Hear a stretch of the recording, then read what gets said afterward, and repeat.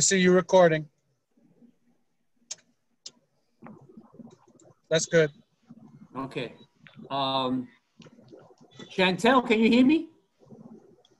Yes. Oh. Would you do us the honors of praying us in? Okay. Thank you. You're welcome. Lord, we come before you to this evening, Lord, together as we study the book of Revelations, Lord. I pray, Lord, that you guide, Lord, Juan Maldonado as he teaches us about the book of Revelation, Lord, that you give him wisdom to give us wisdom, Lord, that you open his eyes, open our eyes and our spiritual ears, that you may give us discernment throughout this time, Lord. I want to thank you for bringing us together throughout this time, Lord, that you continue to speak into our hearts, Lord, throughout this time, Lord. And I want to thank you for opening the doors, finally, for opening the doors this Sunday. In Jesus' name, we pray, amen. Amen. Okay, so let's begin. So we're going to pick up where we left off last week. We did the first three churches from the 7 letters that are written by John to the churches that we covered. Last week, just a little small recap, we did the church of Ephesus, we did the church of Smyrna, and then we did the church of Pergamum. And we discussed what the details of the letter. We were able to see the messages that Christ gave to the angel of the church. Remember, those are the pastors of the church, to communicate, right, to their members as things that Jesus is seeing. In some instances, we saw that God was approving and commending them for the work they were doing. And in other instances, of course, he was saying that he knows some of the other things they were doing that were not pleasing to him. Today, we're going to pick up and we're going to go to the church of Thyatira, okay? And we're going to start discussing that. One thing I want to do before we actually go into this church is that there is a running theme, if you notice from last week's session, that seems to be present in many of these churches. And there seems to be a running theme of false doctrine, pagan worship. We see evidences of immorality, idolatry, and one specific thing that's pointed out, which is eating food sacrificed to idols.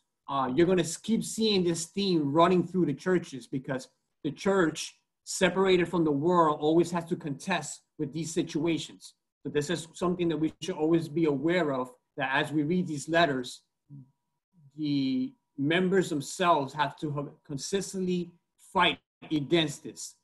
They'll continue being oppressed by the wiles, by the attacks of the enemy brought forth to the children of God, and the children of God have to take a stance to be able to combat this and for God's approval to be over the church. I wanted you guys to open your Bibles. There's a passage of scripture that I want you guys to read. If you can open your Bible to 1 Corinthians chapter 10.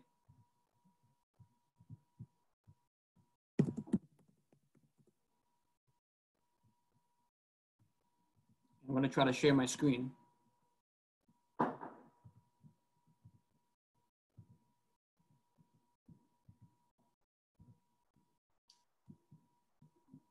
In 1 Corinthians chapter 10, you go to verse 14.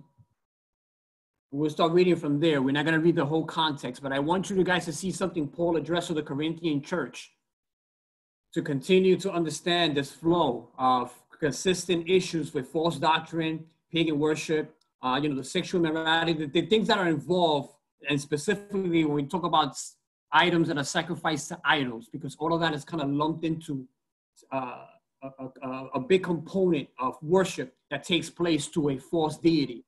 Verse 14 says, 1 Corinthians chapter 10, verse 14, it says, "Therefore, my beloved, flee from idolatry. I speak as to sensible people. Judge for yourself what I say. The cup of blessing that we bless is not a participation in the blood of Christ. The bread that we break, is it not a participation in the body of Christ? Because there is one bread. Who are many are we, but we all partake of the one bread. Consider the people of Israel, and not those who eat the sacrifices participants in the altar. Why do I imply then that food offered to idols is anything, or that an idol is anything? No, I imply that what pagans sacrifice, they offer to demons and not to God.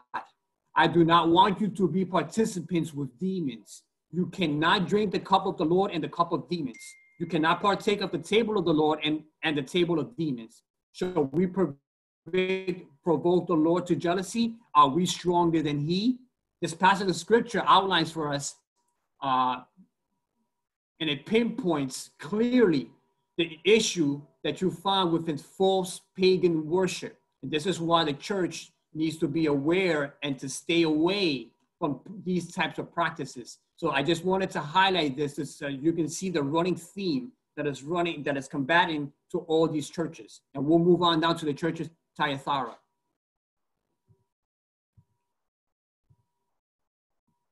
Now the church of Thyatira, this is the church that is known as the church that tolerates sin. Scholars and theologians label it this way. It's also referred to as the medieval church. It's one of the churches that covers a cluster of history. So you're going to find this reference if you study and you read surrounding the nature of this specific church. What we do know from the 7 churches that it's the smallest one out of the 7 that John addresses in his writings. Okay. We have no record of anything historical surrounding the city itself. And what I mean by that is the church history itself. But we do have information about the city being a big city on having a center of business and trade. So what that tells us is that we, just like the church of Ephesus, it had a lot of travelers. So many people were going to and fro this location. Christ starts out addressing this church by telling them, I know your works, like he does in all the other churches. And he commends them for their love, their service, their faith, and their patient endurance. So we look at this and they seem to be a model church because these are foundational, essential qualities that need to be there for a church to be prosperous and successful and to be effective. So we see these 4 things: love, service, faith, and patience, endurance. We also find that God commends them in the passage saying that their latter works exceed the first, which seems to be another compliment that Jesus gives this church. And the statement, if you look at the statement, the way it's constructed, it seems to indicate that they had these qualities and there was increasing in measure, meaning that they were growing in love and service and faith and patience, which is what you want to see the body of Christ do. You always want to see the church grow. Growth is the most essential component that we want to see in the church. It begins with individuals and it grows throughout, collectively throughout the body of Christ. So this is something that Christ observes about this church, and he gives them a thumbs up on this. But he says to them, unfortunately, that I have this against you, and you tolerate the woman Jezebel. So despite the commendations that are given here, we find an interesting title given to a person here. And it seemed like when you look at this church, the problems were not so much external, but they seemed to be internal. There was some level of internal compromise within this church. So we have to pay attention to that, because although they seem to be excelling in these 4 specific characteristics and qualities that we just mentioned, it seemed that those things were not strong enough. In other words, they didn't put a strong enough foundation where it had a unified sound doctrine within the church, right? So we want to pay close attention to that, because though God commends them for this love, service, faith, and patience, right? These are things that are intangibles. These are things that have to be demonstrated, and they seem to be able to do a good job of that. But sound doctrine requires us to do, right? To observe. There's rules. There's certain things that have to be accomplished, right? So that's where I want to draw the separation between understanding those intangibles with tangible things. And Christ seems to look at the tangible things, and in this specific case, it seems to be some type of doctrine that's sneaking into the church and is creating a situation. Now, this may not have been the literal name of this individual, Jezebel, but she seems to be representing some kind of self-styled prophetess within the church. And she seems to fit a pattern of Jezebel in the Old Testament. If you go back to 1 Kings chapter 16 through 21, you'll find the story there where she's actually sanctioning Baal worship. And Elijah is in the mix, and he is the one coming against her, because this God is bringing him up to remind the people of Israel who their God is. And we have the famous incident in 1 Kings 18 with the sacrifice on the altars between the Baals and Elijah. So we have this individual here who seems to be a self-styled prophetess within the church. Now, the name Jezebel itself has a powerful association. For example, if we were to call someone a Judas or a Hitler, right, it means something strong. We're saying a lot about a person. So it was a strong thing to call this woman Jezebel, because Jezebel was one of the most evil characters in the Old Testament. And she attempted to combine the worship of Israel with the worship of idol Baal. And that's why we have to pay close attention to that, because one thing that we don't want to do is that we don't want to be able to bring false doctrine and saving doctrine, true doctrine, sound doctrine, and mix them together.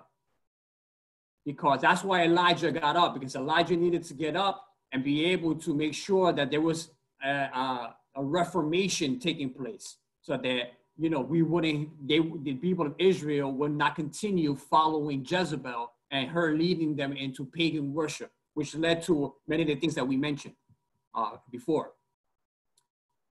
Now, it doesn't mean that Jezebel was really a prophetess.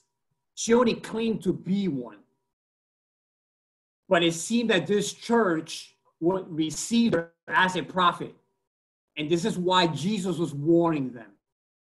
And one of the things that most scholars and theologians draw out from this, being that Jezebel is doing this, they believe that she is violating the biblical teaching that women are not to be authoritative doctrinal teachers in the church.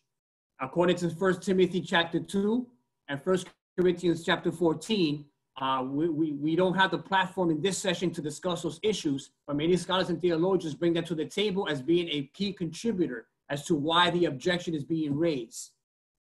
They argue that the church compounded the error by permitting her to teach, thereby allowing her to teach error within the church. That's why in the context, it says, as a result, when you read it, she teaches and leads my servants astray so that they commit acts of immorality and eat things sacrificed to idols. So even though we can't be dogmatic about specifically what she was teaching or who this individual was and what they were promoting, it seems to be an issue that was creating a sense of sexual immorality, that pre-Gnostic idea was beginning to sneak into the church. So that became a problem. And so it's being addressed here. And notice that the text says servants, and that shows how terrible the sin was, because John is writing, but this is Jesus' words. She was corrupting the servants of Christ, you know, and remember, the body belongs to Christ, and he is going to be jealous for his body. So it's important for me to highlight that she is within the body of Christ, right? Or unlike Ephesus, when we talk about Ephesus, they resisted those who called themselves apostles, right? They did the opposite. But for some reason, this church tolerated the teaching, and they were seeing its results because this teaching was being taught. And that's why he says in verse 20, if you look at the passage, you tolerate, you put up with this. No one is addressing this. See, where the church of Ephesus was excelling, now the church of Thyatira was failing. And this is corrupting the church. And that's what you don't want to do. You don't want to corrupt the church. And this is why it's important for us to understand what Paul was telling Timothy in 2 Timothy 4, verses 2-4, when he told him, preach the word, be ready in season and out of season, reprove, rebuke, and exhort with complete patience and teaching. For the time is coming when people will not endure sound teaching, but having itching ears, they will accumulate for themselves teachers to suit their own passions, and will turn away from listening to the truth and wander into myths. We don't want to do that. So these are the effects, right? These are the effects of what happens when false teachings start permeating inside the church. Another reference I want to point out is in Matthew 18:6. Jesus said, whoever causes one of these little ones who believes in me to sin, it would be better for him to have a great millstone fastened around his neck and be drowned in the depths of the sea. In relation to, because in the context, Jesus was saying temptation will come, but woe to him through which temptation does come, especially against my children. So Jezebel, this person, Jezebel, is in the church teaching this doctrine, is affecting, is decaying, is bringing spiritual death to the church. Now, in Thyatira, the city itself, remember, it was business and trade. They had what was called a strong guild. And all that word really means is just a word given to the association of persons in the same trade. So they were strong in the guild in collecting people that were pretty much doing the same field of work. So they stuck together, right? So many theologians and scholars feel that played a big role into why Christians were being tempted, because since everything was business and trade, the believer had to find a way to, and in some social occasion, because they needed to do something for the personal reasons, for home, for whatever the reason may be, they needed to be able to mingle and get together, right, and go there. And I believe that what was happening is that when they went there, the men and the women, when they were involved in the transactions, the business transactions, there was introduction of immorality and idolatry being offered. And the people of God were expected to stand in the face of this pressure. But unfortunately, many were not. They were falling into the trap and unfortunately sinning against the Lord, which is why the church is called a church that tolerated sin. Then Christ says, I gave her time to repent and she didn't repent, right? So this is his greatest accusation against him, because Jesus sees this and they don't want to repent. And it seems to be that she apparently is rejecting the work of the Holy Spirit in her heart, calling her to repent. So I'm sure that the remnant that were faithful, that were not participating, right? Probably even the pastor of the church was bringing out this problem, but she refused. And what this does is sadly, it illustrates to us the truth that people, according to John 3:19, that people love darkness rather than light. And that is a true statement that the Bible establishes. If God does not save an individual, God doesn't draw an individual in, if God doesn't save an individual, the only alternative that person has is to stay in their darkness. And in the situation and the context of John, in that John chapter 3, in those passages, is that man is blind. Man cannot take himself out of that situation. So Christ is telling her to repent, and she doesn't want to. Why? Power, prestige, everything that comes with being an individual who's teaching something, and people are coming and flocking, drawing attention. So Jesus says, I will throw her into a sick bed, and those who commit adultery with her, I will throw into great tribulation. And what this does, it begins to show the evidence that God does chasten people. God does discipline people. All right, God has that right, right? And in many occasions, we discover from Scripture that in many cases, God can kill a person.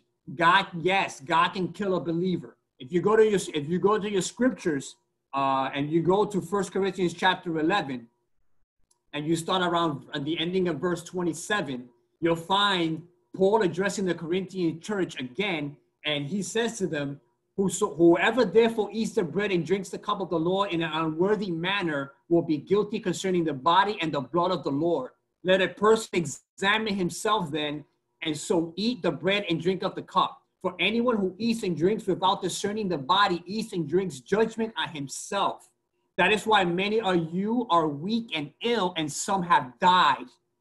But if we judge ourselves truly, we will not be judged. But when we are judged by the Lord, we are disciplined so that we may not be condemned along with the world. That passage of scripture again comes from 1 Corinthians chapter 11. We see the evidence that God has the ability to chasten an individual who willfully engages in something that he knows he should not be engaged in. He or she should not be engaged in. So we know from the passage of scripture that God uses chastening because of sin being present. There's some other interpreters who look at this passage and they use the bed, the sample of the sick bed, to look at it as her committing sexual immorality. So God was going to give her a bed in hell where she would live forever. So they look at the imagery of the picture. the reference to adultery is important because it speaks both about sexual adultery and it speaks about spiritual adultery in the context of the passage and what the inference in the text seems to lay out for us.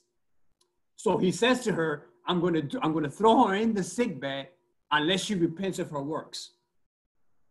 All right, and we mentioned this before, repentance is a change of mind. So God is expecting her to change her ways and go the other way. Because what this does is it gives an example to all the churches, right? That holiness must be present in the church. Because without that, if you remember Ephesians 5, no spot or wrinkle or any such thing, right? Because the church has to be holy and without stain and blemish. So we need to remember the church has to be purified, which is why we have church discipline, which is why we are authorized by God to be able to confront an individual who sins. And again, I want to underline this. This individual, Jezebel, is being represented by something within the church. Very, very serious situation. Then he says on the next verse, I will strike her children with death, right? Now we know at the time of this writing, this is a real church. Existed maybe 40 years, right? After John started writing, we know around that time frame.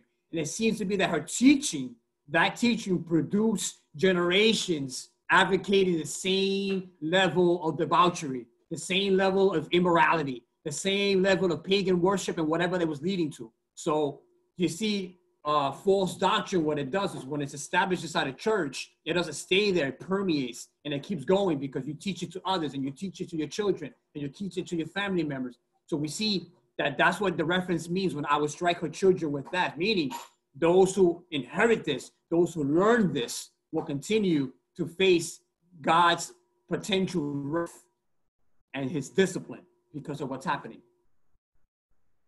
He says this, he says that all the churches will know that I am he that searches mind and heart. And this is another statement of deity from Christ because it expresses his omniscience. He knows all things that are in a person's mind and heart. So if you go to Jeremiah, and this is a borrowed term from Jeremiah 17:10. You go back to Jeremiah 17:10, Yahweh makes that statement. Here, Jesus borrows the same statement and applies it to himself, which is great. Another evidence we found within Scripture that Jesus equates himself in the same nature and essence as God.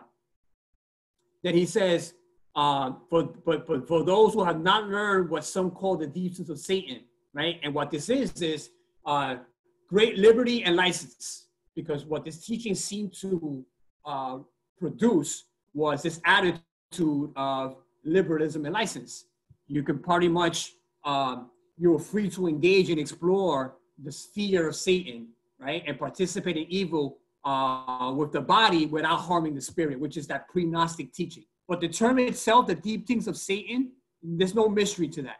What that term basically means is just getting involved in evil things, right? Because it's just, Satan represents one who just is anti-God. He does everything contrary to God. So anything that's evil, anything that's ungodly, anything that's unrighteous falls into the category of Satan.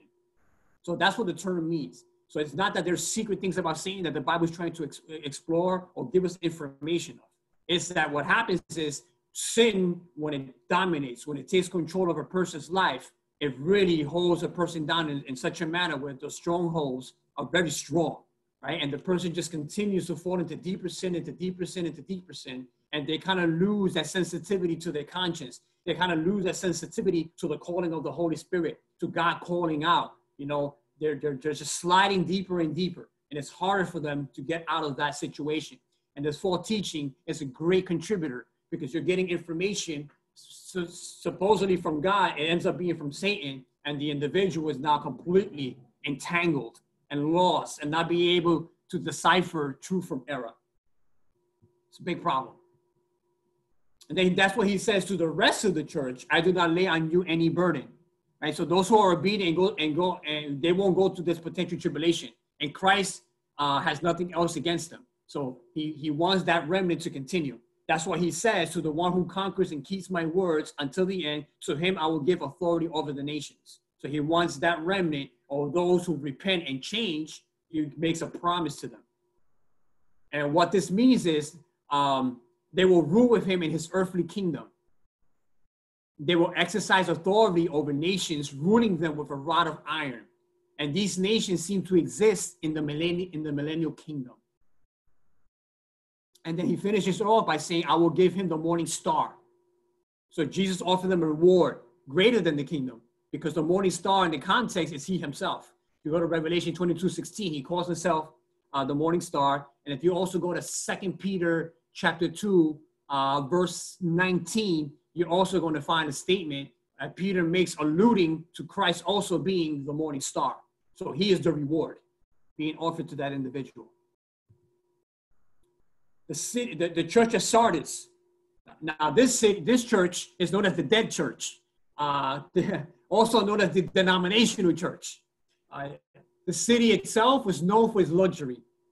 Right? It had a reputation for its apathy and immorality. In there was a large temple to the goddess Sybil, and she was the mother of all gods. The city was also sort of known for its combination of easy money and loose moral environment. So you're going to get a picture of what that type of living is. You can kind of look at, for example, present day, like the reputation of like Amsterdam in the Netherlands. You know, basically you go there and anything is fair game. You can do anything. It's loose, morally speaking. So Jesus says, I know your works. You have the reputation of being alive, but you are dead. And that's a serious charge. To this church, Christ bypassed the commendations and went directly to its concerns for it. Though its outward appearance may have fooled men, it couldn't fool the omniscience of Christ, who knew their deeds. So he pronounced this church to be dead. And unfortunately, many churches today that are defiled by the world, spiritually dead, and they're populated by unredeemed people who play church. This type of spiritual death, unfortunately, is connected to sin. So there is a sin issue that is causing spiritual decay. Now, the word itself, dead, indicates to us that as a church, I'm talking about in the context of a church, what it signifies to us is there's no struggle, there's no fight, there's no persecution. In other words, the church is physically alive, going through the motions, but they're spiritually dead. So what a dead church does is that it's no threat to Satan. The dead church doesn't threaten Satan. So it's not really worth attacking, which is why there's no persecution there. So Satan's strategy is, you know what? It'll be easier to infiltrate it since there's no persecution. Because why would Satan bother to persecute a dead church? What this does is shows that the church of Sardis is a perfect model for inoffensive Christianity. There's no preaching of the gospel. There's no reaching lost souls. They're just going through the functions of fulfilling whatever tasks they may have within the church, but they're losing sight of the true mission. And that would also involve the love for Christ, which stems from knowing him through his word, and the love for each other and fellowship and that bond, that unity in the spirit that's needed to sustain and continue moving forward. So Christ says to them, wake up and strengthen what remains and is about to die. So they're in jeopardy. They're in a serious situation. The things which remain tells us that the spiritual condition of the church was bad, but it wasn't completely hopeless. So it's either that Christ see a remnant in there, or he knows that it's his church, right? And remember what Jesus told the disciples, and specifically speaking to Peter back in Matthew 16:18, when he says, I told you, you are Peter, and on this rock I will build my church, and the gates of hell shall not prevail against it. Jesus meant that. The church would never die. But this church came very close to being a bad example, no longer being a light, no longer being salt because of what was happening in there. But it wasn't completely hopeless. So Christ is saying, wake up, spiritually speaking, wake up, all right? There are things that are spiritual there that I can strengthen, right? I can go back and we can build upon it. So Jesus hadn't given up on the church. I mean, it seemed late, but it wasn't too late for them to repent and to turn around, and Christ can then reinforce them, allow them to reform themselves, get back up, right? And be able to continue to move forward and to fight, right? Spiritual warfare, because that seemed to be lacking in a dead church, specifically this church. So at the end of the day, we know that it's very comforting to know that and see that Christ is concerned for the believer. This is never too late, but we never want to get to a state where the church is completely dead, where the community doesn't even know it. The people, you know, when you're established, I don't even know that you're a church and you preach a saving gospel and you have information and knowledge about the one true living God. That's something that we as a church never want to be able to be have other people say about us. And he says to them, I have not found your work complete. They were going through the motions, like I mentioned before. Their deeds were insufficient and unacceptable in God's sight. This showed that their works, though present, had not measured up to God's standard. The presence of works, I'm going to repeat this because this is important. The presence of works isn't enough, because God requires an intent and a purpose in all our works. Everything we do for Christ as part of the body of Christ has to have an intent and a purpose. We don't just go around doing things aimlessly. That seems to be a problem within this church.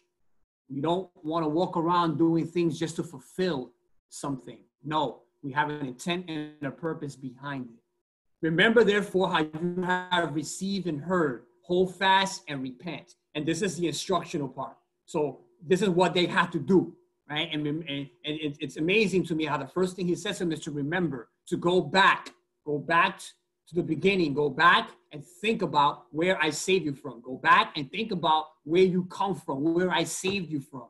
Start there, and how first you received and heard word of God. We always have to remember that. We have to cherish that. And then the whole fast is for them to be able to persevere to the situation. And again, to repent, continue repenting, continue turning, and to restore the gospel, right? Go back to the apostolic doctrine, to the authority that was given to you, right? Especially my servant John, who's writing you this letter. Go back to that. Listen to him, right? Go back to the beginning. It's very important. Sometimes we need that as believers, to go back and remember where God took us from. Sometimes we forget that. We have not merited anything. We don't deserve anything. We haven't achieved anything. We continue to fight every day a spiritual battle just to make sure that we're pleasing God, that we're living a life that's holy and acceptable to him. And we march forward. He says, if you do not wake up, I'll come like a thief, and you will not know at what hour I will come against you. And this is not a reference to his second coming, all right? But it's a sudden, unexpected coming to the unrepentant dead church, because he's threatening them with harm, discipline, and possible destruction. All right, that's why he says, because see, the phrase used in the scripture, coming like a thief and not coming like a thief, is for those who are unaware. A thief only breaks in when you don't expect him coming. If you expect something coming, then he's no longer classified as a thief. But because spiritual bankruptcy and spiritual darkness, when it enters our heart, we kind of close our eyes to spiritual truth, and then things catch us off guard. They catch us by surprise. Then he says at the end, yeah, you have a few names in Sardis. So see, you always have a remnant within the church. This is the faithful remnant, right? And in Pergamos and in Thyatira, if you remember, there were a few bad among the good, but in this church, there are a few good among the bad. So they're being outnumbered, if you want to look at it and contrast it that way. So Christ's evaluation of the church at the end is comforting to see this, but he wants them to remember that God never forgets at the end, especially to this remnant group. He never forgets who's faithful to him. And we should always remember that. One thing I would add, and I want to draw this out, because when it comes to sin and discipline, and we talked about 1 Corinthians chapter 11, verse 30, but I also want to cite for you another verse that's found in scripture, which is in 1 John chapter 5, verse 16. John speaks about there is a sin that leads to death, right? And such a sin could be premeditated, unconfessed, that causes the Lord to determine the end, to end a believer's life. Now, I'm not saying that it's one particular sin, but whatever that sin is, that is the final one in the tolerance of God. He has the right, as he who has the keys to life and death, to take action on that. Okay? And what that means, failure to repent and to forsake sin could lead to physical death as a corrective judgment by God. So we always have to remember that. You can also look at the story of Acts chapter 5 of Ananias and Sapphira, who lied to Peter about the selling of the property. And when they lied, God struck them dead.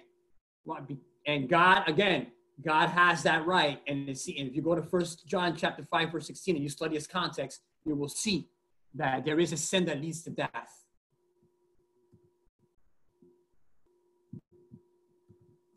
Then we say here, people who did not soil their garments. And what that means, that Greek word there, soiling their garments, it means to stain, to defile, to smear, or to pollute. It's a word that would have been very familiar to the church in Sardis because of the city's wool dyeing industry. See, in the scripture, garments symbolize character. So, and if you want passages to kind of look at that, you can look at Isaiah 64:6, and you can look at Jude verse 23. The faithful remnant could come into God's presence because they had not defiled or polluted themselves, but manifested their godly character. This is why specifically Christ said to this specific group, they will walk with me in white, for they are worthy. That's what Jesus meant with that statement there, in contrast to those who soil their garments. And let me tell you, that's one of the greatest rewards that Jesus can give his follower, right? To be able to walk with him. It reminds us back in the Garden of Eden when the Bible, back in Genesis, says that he walked in the cool of the garden when Adam and Eve were present there. And remember that as we're moving throughout the scripture and we're looking to the future, God has promised to restore everything back to where it was in Eden. Then he says to them, to the one who conquers will be clothed thus in white garments. And these are the white robes of purity Christ himself wears along with his holy angels. We're going to see the fulfillment of this in Revelation 19:8, the wearing of the white. It symbolizes that purity. Then he goes on to say that I will never blot his name out of the book of life. Right? And what the book of life is just like a divine journal that records the names of all of those whom God has chosen to save and therefore are to possess eternal life. You're going to see mention of this later on in Revelation chapter 20, the great white throne judgment. And you also find this book in the Old Testament. If you guys want some verses, you could go to Psalm 69, verses 27 to 28. The book of life is referenced. Daniel chapter 12, verse 1, the book of life is referenced. Luke chapter 10, verse 20, the book of life is implied if you read the context. And in Philippians chapter 4, verse 3, you're also going to find the book of life mentioned, right? So it's a way of God using language to let us know that he is aware of everyone who belongs to him. And it's interesting that when we're writing to this church, in the ancient world, when a criminal was convicted of a crime, his name was blotted out of the city register. So there may have been a usage of these terms when John writing to this church to communicate a message to the church that their names, could be blotted out from this book of the living based on the circumstances on there. Now, granted, in the context, he's rewarding. Right, the language in the context here is he's rewarding individuals, but there is a analogy going on here to signify that a spiritual death, because when a name is blotted out, spiritually speaking, that means eternal damnation in hell. Right, in the city register, it's just that you will no longer be recognized as an individual. Right, it's almost like your history is being erased. He says, and I will confess his name before my Father and before my holy angels. And this reaffirms what Jesus said in the gospel back in Matthew 10:32, right? So it affirms that all the individuals belong to him. So if Christ confesses your name to the Father, that means you belong to him. because he is proud of your works, of what you're doing. The church of Philadelphia. Philadelphia is known as the faithful church, right? Just like Smyrna, not too much negative things are said about it. It is the faithful church. Theologians and scholars refer to it as the missionary church. And the reason why it's called the missionary church is because the city seems to be deliberately set up that way, because in the outskirts of the city seems to be a lot of barbarian tribes, right?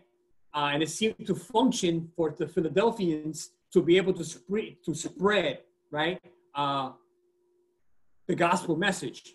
Now, the people themselves, unbelievers who lived in Philadelphia, also took the opportunity because of where they were at, and since they had the barbarian tribe, to spread the usage of the Greek language, the Greek way of life, and Greek civilization in general. The church took the opportunity to kind of use that to spread the gospel. So this is why Christ speaks very highly of this church. Christ, and we mentioned this before, Christ uses different titles. So in this introduction to this letter, he calls himself holy and true. Whereas the first 5 churches, we saw that the descriptors were already interpreted for us in chapter 1.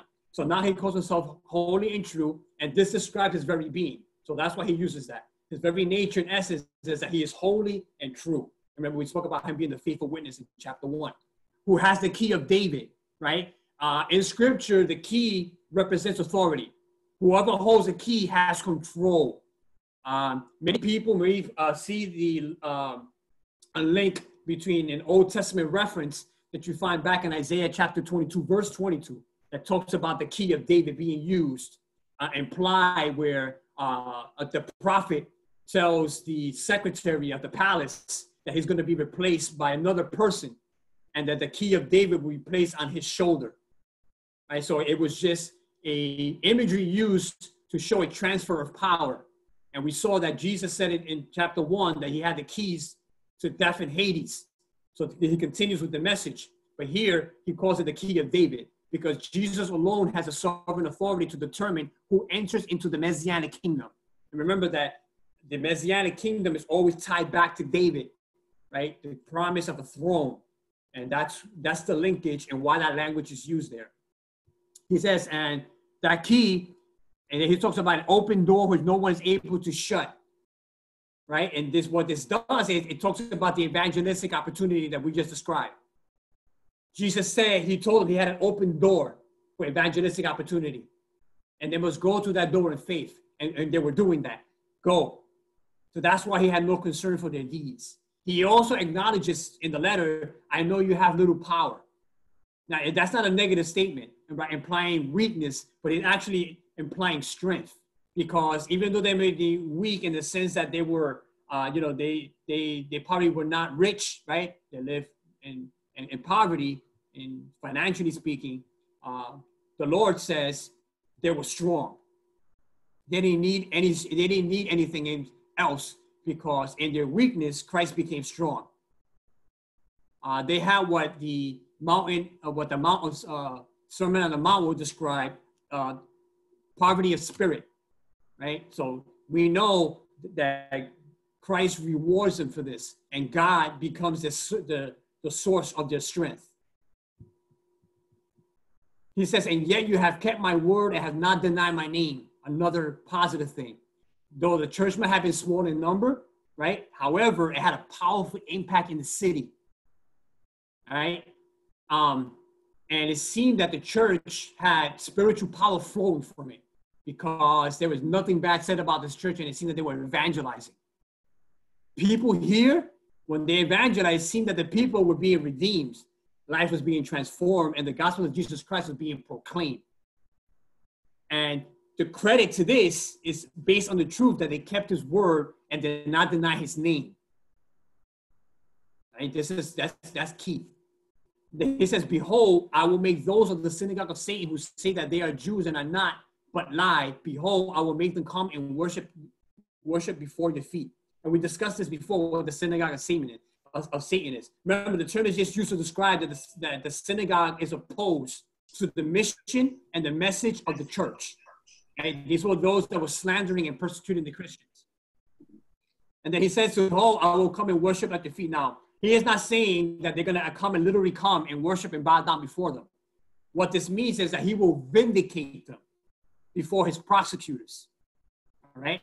So contextually in the passage, the idea of vindication is that he would make them right before those who were persecuting them. That's what it means.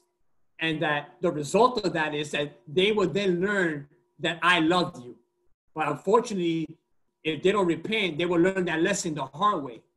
Meaning that when they're in hell, they will recognize that they were wrong, and what the church was doing was correct. And the way that's going to work out, theologically speaking, is what Philippians 2:10 says. That part of the verse when it says that so that every name, every knee shall bow, right, in heaven and in earth and under the earth, and every tongue should confess that Jesus Christ is Lord, to the glory of God the Father. They bow the knee to know and recognize that they were wrong. He says, because you have kept my word about patience and endurance, I will keep you from an hour of trial that is coming on the whole world. And this verse is very key because this seems to be an event that's still future. But it shows that it's for a short time, but was to really test the world. I believe, and many scholars and theologians believe, that this event refers to the time of the tribulation. So what this text does is used as a proof text for pre-tribulation rapture. When you find the phrase used throughout the book of Revelation, it's used 9 times in the book of Revelation, and it always speaks to those who are not saved. Revelation 17:8 makes the term synonymous with the lost. So these are true statements from studying the book of Revelation that seem to give credence to the possibility that this verse is indicating a pre-tribulation. In other words, this group of people will not go through a trial that's coming along the whole world. And that's key. And he told them, hold fast, continue doing what you're doing, that no one may take your crown, right? If they fail to hold fast, their crown will be given to another, or altogether taken away, and the believer suffers loss. And we spoke about that at the judgment of the judgment seat of Christ in 1 Corinthians 3:14. So it's an indicator that you can lose crown. It's very serious. To the one who overcomes, I will make him a pillar. And the pillar is speaking to the overcomer. And the pillar is going to be in the temple of God. So what it is, it's a picture of strength, stability, permanence, immovability. It's also a picture of beauty, right? So the temple had pillars, and it's beautiful. So Jesus is promising a person that if he overcomes, that he or she will have an eternal place of honor in the temple of God, right? So that's just reaffirming a state of permanence, which is magnificent. Then it says, I will write on him the name of my God, and I will write on him my new name. So the overcomer also receives many names of God, right? You also have the New Jerusalem, and you also have the new name of Jesus that we're going to talk about later on. These names are marks of identification because they show who we belong to. They are marks of intimacy because they show that we are privileged to know him in ways others are not. So it's an amazing reward. And then the church of Laodicea is the apostate church, the final church. Jesus describes himself as the Amen, right? And that is the personification and the affirmation of the truth of God. That's what Amen means, let it be. He also calls himself the faithful and true witness. This is Jesus. And this was a contrast to the Laodiceans, who will be shown to neither be faithful nor true. Because remember, this is the apostate church. He also describes himself as the beginning of the creation of God. And again, we're going to talk about something that I discussed before when we talked about the word firstborn, the word prototokos in the Greek, right? Preeminence, first in rank. We also have another word specifically dealing with the word beginning that we borrow, that is found in John 1:1, right? So if you know, in the beginning was the word, the statement we find in John 1:1, we see that it's in the imperfect tense in the Greek. And what it does, that word, it describes a continuous action to the past with no point, not pinpointing any starting point. So what that does, it further reinforces the eternal pre-existence of the Word in John 1, which we know the Word to be Christ. So beginning of the creation of God is not it's not indicating or pointing to sequential order, nothing of the sort, not or first created being, nothing of the sort. But it's pointing to the fact that he's a ruler, source, or the origin of all creation. Okay, because the beginning, the arche, that's the word. So he describes himself that way, and it's compatible with John 1:1. He says, now to the church, I know your works, you are neither cold nor hot. So this is interesting because Christ used metaphorical language drawn from the city water supply. So if you're looking, if you go back and do some research and do some studying on these facts, because they traveled several miles through an underground aqueduct before reaching the city, the water arrived foul, dirty, and slightly warm. This put the water in a useless condition. So what it's doing here is comparing its spiritual state to the city's foul water. Jesus gave the Laodicean church a powerful and shocking rebuke. You're just like your water supply. Now, what does this mean, right? Hot people, right, using the language of the text, hot people are those who are spiritually alive and possess the fervency of a transformed life. Okay, and fervency is an important word. Used throughout the New Testament, the word fervency means to boil. Okay, so John uses the word to identify how the believer should conduct itself, especially if you go to Romans chapter 12. If you go to that section that talks about marks of a true Christian, in that section, you're going to find the usage of that word there. Fervency, meaning to boil. The cold, on the other hand, are best understood as those who reject Jesus Christ. Now, you may be saying, wait a minute, but they're part of the body of Christ. How can they be cold? How can they be rejecting Christ? Well, they're rejecting Christ in the sense that they are no longer obedient. And if they are beginning to separate themselves from the body of Christ, they're going to find themselves in a situation of compromise. Because what happens is an individual could be within a church for a long period of time and grow cold to the gospel. They're no longer moved by the gospel. And we have passages of scriptures in the book of Hebrews, right? They're called the warning passages of individuals who turn back and go back to certain things. And we can't go into them right now, but we can discuss them at another time. The lukewarm person fits into neither category. In the spiritual sense, lukewarmness is a picture of indifference and compromise. That's what it's a picture of. It tries to play the middle. It's too hot to be cold and too cold to be hot. It's almost undiscernible. When you're trying to put both things, they end up being nothing, except to hear the words that Jesus proclaims. So because you are lukewarm and neither hot nor cold, I will spit or I will vomit, based on your translation, vomit you out of my mouth. And this is interesting. Remember, we talked about the double-edged sword being in the mouth of God, right? Remember, we spoke about that. We saw that when Christ spoke to John, what he was describing was he felt the penetrating power of the words. Now, the reason why they are in the mouth, why he would spit them out of their mouths, is because the mouth is used to spread the word of God. And because also, not only is the word of God being proclaimed out of his mouth, but he also prays for us. Okay, so we understand that Christ is our intercessor sitting at the right hand of the Father. If you go to Romans chapter 8 or Hebrews chapter 7, you look at those chapters, you'll find those statements. I believe it's Romans 8:34 and Hebrews 7:25. You'll find those statements in there. So it's interesting that he said, I'll spit you out of my mouth, which leads us to say, what is it that they're preaching? What is it they're promoting? He says, I wish that you were cold. Because what Jesus wanted to change in them was, the deception of playing the middle. He wanted them to move one way to the other. because it seemed that they were trying to please the world and to please Jesus at the same time. And that shouldn't happen.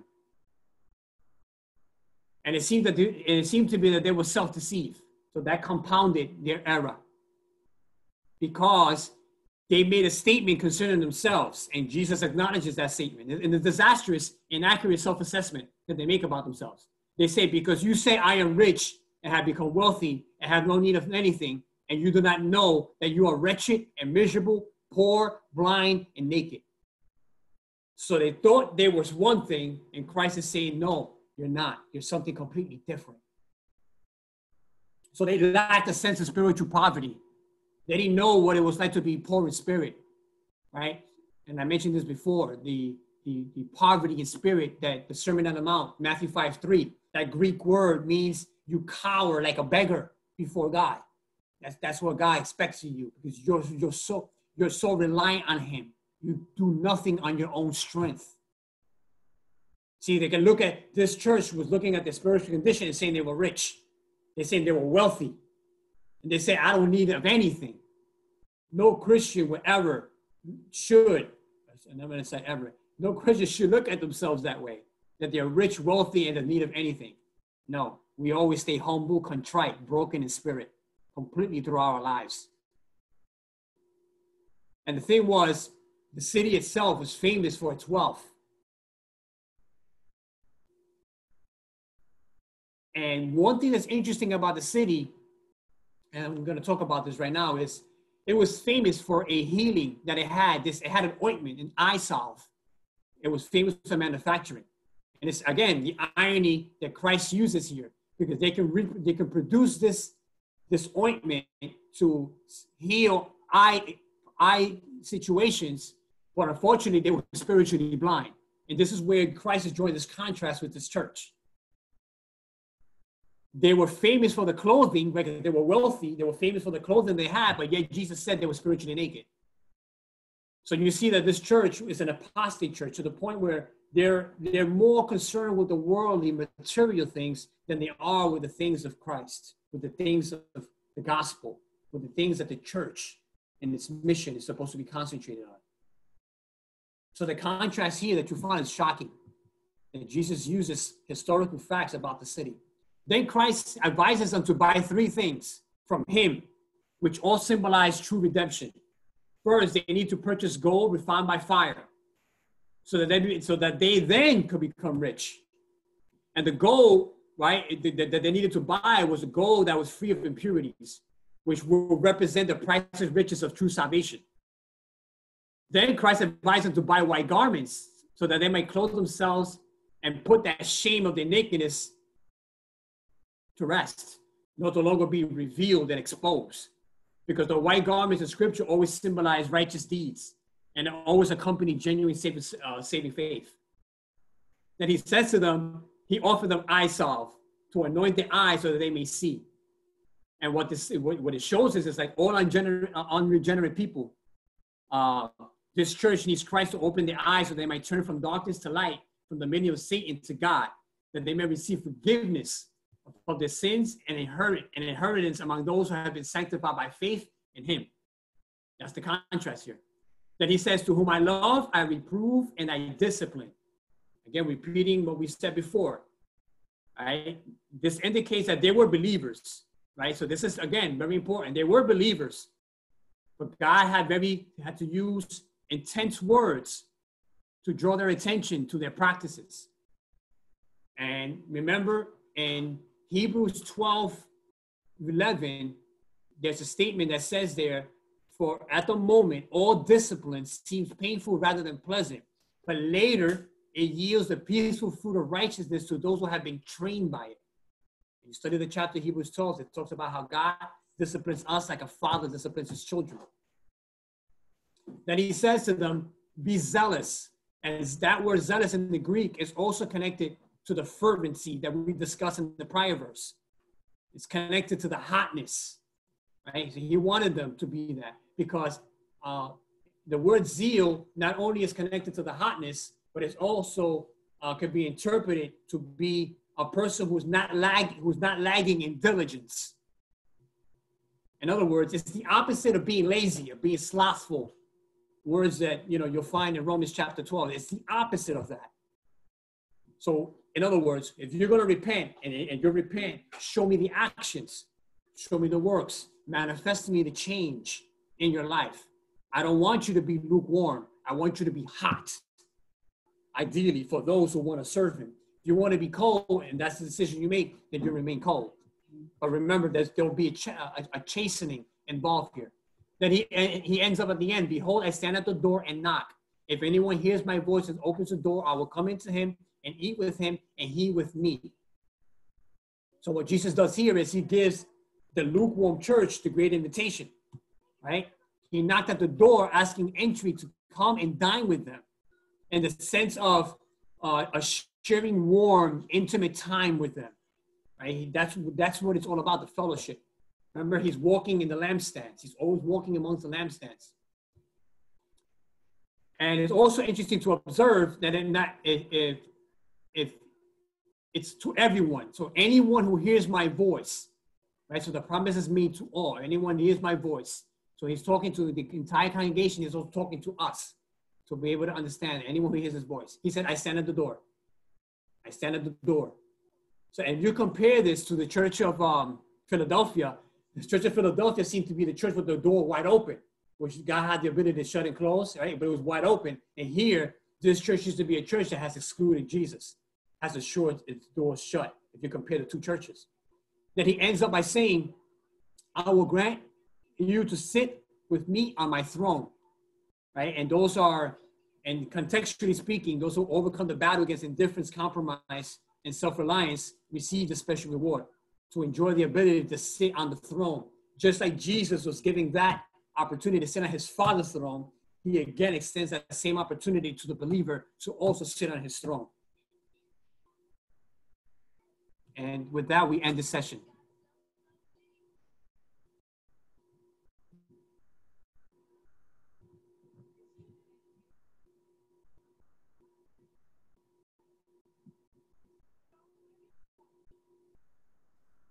You can all unmute yourself.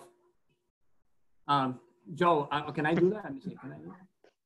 I am muting myself. I don't know if I can do everybody. I'm unmuted. Okay. Yeah, I'm sorry. I can't do it on my end, but if you want to.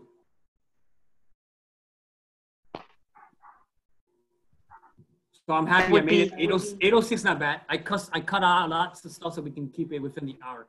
That was good. I'm proud of myself. I was disappointed in myself last week.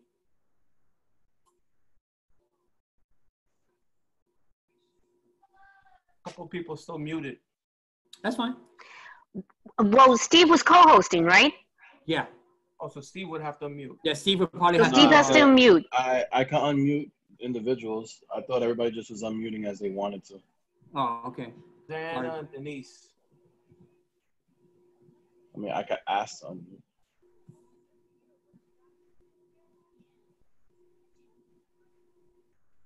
Okay, so so if there's any questions, any concerns, this is pretty straightforward.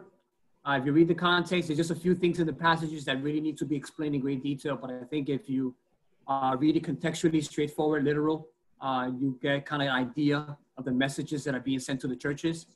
I would just reiterate once again, the running themes that are running throughout the letters, right? You see the patterns that develop in the church, right? The big ones, the false teaching that always seems to pop up, this ugly head, the sexual immorality, the idolatry that always rears its ugly head within the church, the pagan worship, you know, doing things, you know, being in the world at the same time trying to serve Christ. That continues to today. Today, you still have the same situations. Yeah, hey, Joe. Yeah, Juan, the explanation of you're neither hot or cold, and I suppose you was really good. And just, I've always tried to define that scripture verse, hot or cold, you're lukewarm, I suppose you know. When you gave the definition about hot being fervency for the Lord, knowing your works and all that, I like to use the word, I don't know, would it be proper to say fervency being hot, meaning being a fruitful Christian? Yeah. So works is spiritual. You think of work, you think of spiritual activities. You can't define a person by their spiritual activities, but by their fruit, because correct. That's not lie. Right. And I think here, what you have to observe is that, again, Jesus is observing this directly with these churches. So if he's making a statement that you're lukewarm, right? Not to say that God doesn't know which camp you're in. That's not what's trying to be conveyed here. God knows everybody, right? He searches the minds and the hearts. This is a message directly to the people to respond to the condition in which they're in. So the condition is, hey, listen, if you're lukewarm, right, you're neither fervent, which means, like I mentioned, it means to boil. The Greek word means to boil, right? And if you're cold, it means that there is no fervency. You're probably slothful, lazy, right? You're not really giving it all. You're not dedicated to the things you're supposed to be doing, whatever gift, whatever calling, whatever it may be that deals with this, what you were given by God. So again, the letters are being written in such a way where the church needs to respond. Notice the last three churches, the pattern was repent, right? You have a repentance message continue being offered throughout the letters. Because again, we're imperfect. We know that, we acknowledge that about ourselves. But God always gives us the opportunity to repent, to change. That's what repentance means. Metanoia, that Greek word, means to have a change of mind, to do an about face, right? But it's coupled with confession, right? We're admitting it when you pray to God that you do it wrong. That's confession, right? And then you're required to put it into action. You don't just say it, right? It's like it's like us. And in our normal day living, we say sorry to somebody, but we have to demonstrate that we're sorry to somebody. Sometimes we need to demonstrate that if it's an offensive word, if it's something that happens between a husband and wife or brother and sister, right? We demonstrate that. That shows fruits of repentance. So if you want to tie in the fruit aspect, that's fruit of repentance, Matthew 3:8. That's what John the Baptist told the Sadducees and the Pharisees when they came to visit him while he was baptizing in the water. So, the Bible, it's one message. So, yeah. We definitely don't want to be cold, and we definitely don't want to be lukewarm. You want to be hot. Basically, the message is you want to be hot. You want to be fervent for the Lord.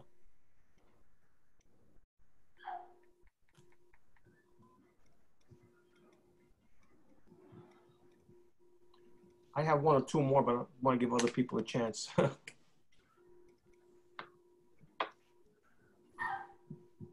No, I just pretty much had a comment, I guess, not so much a question. But I just think like with the Laodicea, that's how you say that church, right? Yeah. Yeah, it's like I really found it interesting how, I mean, even with the other churches too, but more so with this one, how Jesus is kind of like talking to them and making in a way where it's like it relates to them, like on a personal level, like the whole thing with the with the lukewarm and the water, that they had their water coming from like 5 miles away or something like that. I think it said. Yeah. Mm-hmm. And then the other thing, like they had like what you mentioned it too, like they had like these natural chemicals to make that eye ointment, and that's why he's telling you, yeah, buy, almost like it's almost like a little like jab, like yeah, get some eye ointment. You know what I mean? Also, another thing though, I don't think you mentioned it, but when he's saying that you say you're rich and you don't need a thing, back in AD's, I think it was 60, around there was like this disastrous earthquake, and they were like the only city that didn't accept the disaster relief from Rome, but they did it in like a cocky way, I guess, and like, yeah, we don't need your stuff. So. Yeah, so it shows, you don't want to be prideful.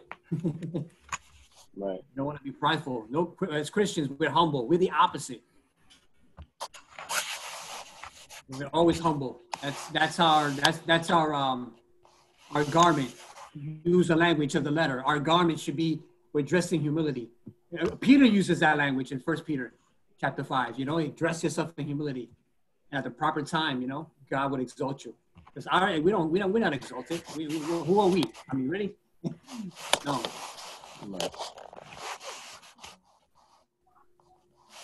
Yeah, I think it's 1 Peter 5. He mentions the term. Anybody else has a question? I'll look up the reference just to confirm it. Yeah, 1 Peter 5:5. If you read that verse, it says, likewise, you who are younger, be subject to the elders. Clothe yourself, all of you, with humility toward one another. For God oppresses the proud, but gives grace to the humble. That's 1 Peter 5:5.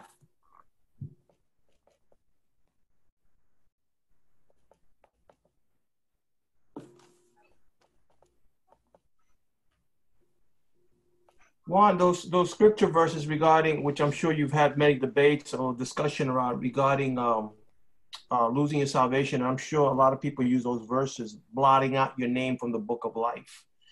Yeah. A lot of the Armenians use that, and another scripture verses when you discuss that topic that's been debated for years, thousands and thousands and thousands of years. Can you lose your salvation? So would that be a scripture verse that they use a lot? People who feel that they can lose their salvation, that you can have your name blotted out from the book of life. Yeah, it is used, and it's used with the passages I also gave you, like the Psalms, Psalm 69. David actually praised that. So it's used as an argument to the possibility that God can blot out your name from the book of life. That was a little harder to answer because some people don't believe that there's an actual book of life, right? Some people just think that's just God's way of communicating to us that he keeps a comprehensive record in a manner that's conveyed to us where we understand, you know, like in other words, everyone is enlisted somewhere. Some people don't think it's a literal book, you know, if you want to argue that, I mean, you can argue if it's not a literal book or not. I don't think it really matters. I think the point is that, I think the point is that God knows exactly who has eternal life. The book of life is just another say you inherit eternal life, and that God knows him. His omniscience, he's, you know, God knows who is in the kingdom and who's not in the kingdom. Because there's certain conditions when you read these verses, it says he who overcomes. So in other words, if you don't overcome, you know what I'm saying? Hold on, stand. You know, there's certain conditions that come along with the promise. You know? Absolutely. I agree. I agree. That nobody deceive. You know what I'm saying? There are conditions. I agree. I definitely agree with that. Okay, yeah. I agree with that because, I mean, but again, the monkey wrench in that is if you're a Calvinist, they will teach you that they have a doctrine called the perseverance of the saints. Right. Where I heard that. You will not fall away because God will preserve you all the way through. So there is no potential for you to fall away. It's called perseverance of the saints. Once saved, always saved. Some people know it that way. Yeah. Once saved, always saved. So that teaching, well, from their perspective, from their theology, will be brought forth, and they'll demonstrate that you cannot lose your salvation if you're truly in. So basically what they're saying is if you're truly in, if you've truly been reborn, there is no way you could be unborn. That's really the gist of the argument. So once you're born again, you cannot be unborn. So it's not like God redeems you, right, and changes you and just, you know what, I made a mistake. He unwashes you, unregenerates you. It sounds funny that way, but that's why the argument exists from the Calvinistic point of view. They don't look at that. What they will say is that if a person demonstrates this behavior, they were never saved to begin with. That's what I was going to say, yeah. They'll use the argument from 1 John 2:19. They left us because they were never of us. So if you guys want that passage, it's in 1 John chapter 2. It's used a lot by the Calvinistic camp to express the idea that a person who falls away, apostates, who was never truly converted, who just had, you know, sensations of the gospel, so to speak, you know, they felt good for a while. Jesus kind of talks about that in the parables of the sower. You know, he describes that, right?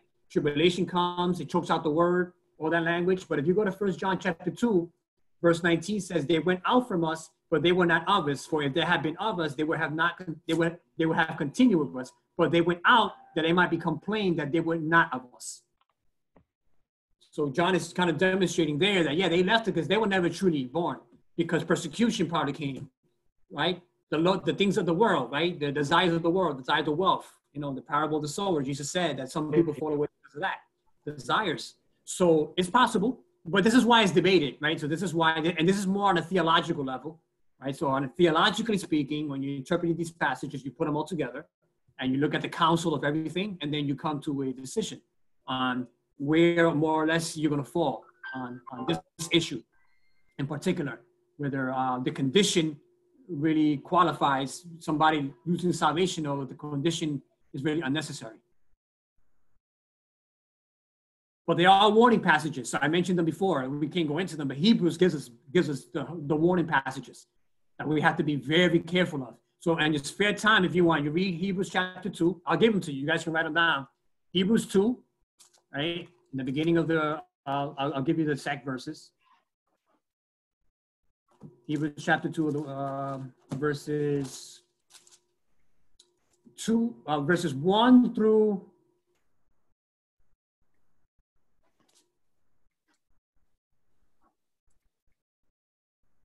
1 through 4. So Hebrews 2, verses 1 through 4.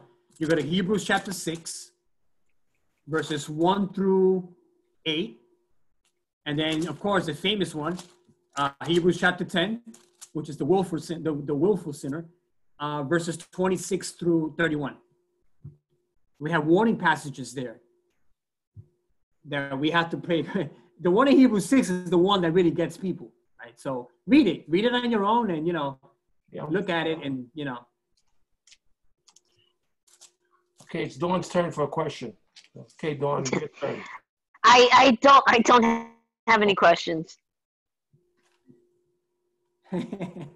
That's fine. Nobody has a question. I got 12 more if you want. Anybody else? If you, Like I said, I know. Right now.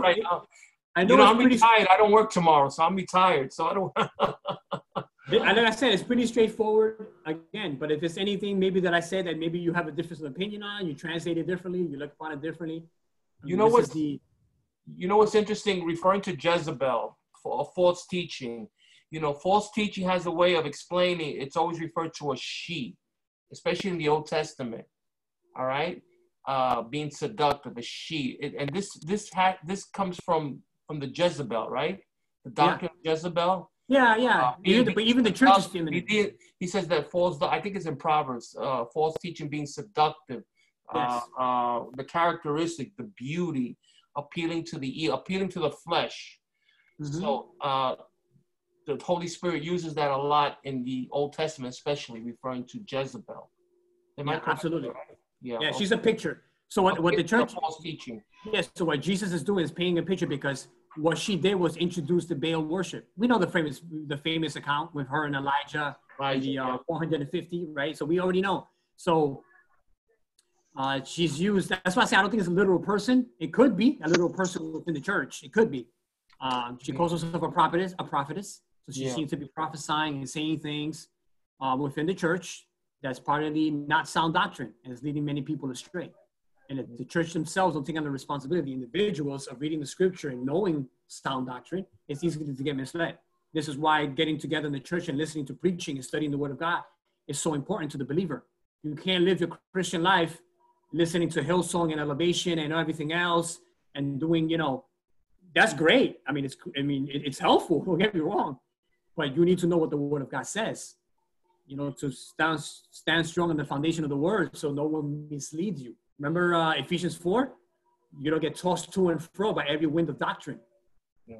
You hear something, oh, that's God. Oh, everything is God. Everything seems to be right. No, you have to have discernment to know what's biblical doctrine and what's man-made philosophy. Juan, that scripture verse that we covered in chapter 2, verse 22, it says, "Behold, I will cast her into a bed, and them who commit adultery with her in great tribulation, except they repent of their deeds." Yeah. Now, could the bed refer to false teachers who are taught salvation by works? And no, actually, which was spiritual adultery. Can that be seen allegorically? Yeah, it is. It could be seen allegorically. But are you asking me specifically about the bed, the sick bed itself? It says, "I will cast her into a bed." So I'm wondering, is a bed referred to can be referred to false teachers? No. It can, yeah. So that's why I said in the lecture that it can mean both things. It can be both things. Okay. Yeah, it could be physical adultery, just like it could be spiritual adultery. Spiritual adultery. Okay. It could be both. Yeah, it could be both. Because I thought you were going to ask me about the word sick bed itself. because if we have a textual issue from the manuscripts surrounding, because some translations use bad, others use sick bad. So there is a, what you call textual criticism. Some manuscripts don't have sick bad. Some just have bad. Sick bad, yeah. What do you mean, S-I-C-K? Yeah, sick, like a sick bed. I'll fall into a sick bed. Some translations have sick bed and some have bad, but that comes down to a manuscript issue. So you have to get into textual criticism to kind of decipher from the manuscripts, right, the eclectic text, you know, the majority one, to see based on the scholar and the theologians how they come to determine which word they use and then why they use it in certain translations versus other translations. So that's, that's boring stuff. Nobody likes to do that. I do that. We're going to give Rosanna and Yolanda a chance to ask questions now. We're going to ask Yolanda or Rosanna. Yolanda Silva. Unmute yourself. Angel too. What's up, Angel? Unmute them. Okay. Our brother Angel. Ladies, go ahead. I don't have a question. I enjoy this conversation. I didn't really have. Okay, that's fine. Don't let Joe peer pressure you. No, go ahead. Can you guys hear me? Yes. Can you hear me? Yes. Oh, great. So I didn't have so much a question. I think mostly I was interested in the lukewarm, what you were teaching us with regards to being lukewarm, and how it really is super important for us to be mindful of us not falling into something like that, where we just get super comfortable and maybe, maybe not see that, but that is something that can happen, to us, and how important it is to God and to Jesus that we don't fall into that state. No, amen. Yeah, absolutely. If this thing, yeah, definitely. That's a lesson you want to walk away with. And then the other thing is, I have a personal thing where false teaching or where you could be misled, how really dangerous that could be, and how long somebody can be in that state also. Oh, yes. It's something like you said, that the only way that you're really going to be able to really know and seek and find the truth is by actually developing that closer relationship with God and delving into the Bible and just making sure that what you're being taught is what is being actually, what it really means in the Bible. So that was another thing that I found really helpful in today's, lesson. Yeah, I agree with you, and I thank you for sharing that, because that's. At the end of the day, I think that's one of the most important things we can walk away from tonight, right? We got to be able to read our Bibles. This is why this is just me personally. That's why I don't like the new wave of technology, so to speak. I grew up, and I was brought up by my parents where they always believed that you always read the physical Bible. And the reason I say this is, and again, I'm not saying there's anything wrong with technology, please. Nothing wrong with technology. But I feel that technology makes us lazy, because not everyone is up to the task of always reading and studying, because I know you have lives, you get busy, and the things that need to be done. But I think that this technology aspect sort of contributes to it, and it makes it easy for you to dismiss, even on Sunday, like if you were to go to church on Sunday, you can probably count how many people will actually bring a Bible with them. Right? You probably use their phone. And again, there's nothing wrong with that. I think at least they can read it. I know the church itself puts up the passages up on the screen, which is helpful. But again, you need to study. There's a difference between reading the Bible and studying the Bible. Right? So you got to get more familiar with what it teaches theologically, right? You got to look at, the continuity that you find from the beginning all the way through. right? Of course, you separate the Old Testament from the New Testament, but you got to understand the continuity. It's doctrines, it's core doctrines. And the reason I say that is because based on your statement you just made, unfortunately, you come across many people that don't do it. And because they don't do it, anything that's said from the pulpit is amen. It's yes. It's like, yeah, the pastor said it, so it must be true. Granted, again, we have a great pastor, and I know, you know, he's not going to go out of his way to teach us something false. But if something is said at a time where, you know, neglectfully or, you know, not on purpose, but something is said that's completely off base, you need to be able to catch it and not, you know, hold on to it and say, oh, yeah, this is true. No, we need to know what the Bible says and be able to prepare ourselves. That's why you can listen. And I get criticized a lot because I do come down hard on certain churches and what they teach, because what they teach is heretical. You know, you cannot listen to Bethel Church. Bethel Church is not even a church to begin with. Bethel Church is a cult. That's not even a church. You know, Elevation, Stephen Furtick, I wouldn't recommend him to anybody. You know, these are things that we have to be mindful of. And unfortunately, I'm surrounded even by co-workers who listen to this stuff and they think this is good doctrinal exegesis. I'm like, no, this is how you fall into the trap of what they're trying to teach you. Because a lot of times you don't know what the Bible says. It sounds good. Remember I read the passage from 2 Timothy 4? They will accumulate teachers to tickle your ears. They're going to tell you what you want to hear. They're going to try to encourage you. That's what Joel Osteen does.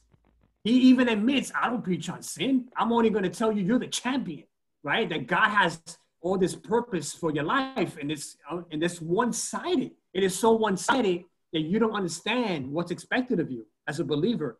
He will never talk about denying yourself and carrying your cross. He will never talk about, you know, the persecution, the mockery, the things that you will go to just for being a follower of Christ, but just identifying yourself with Christ.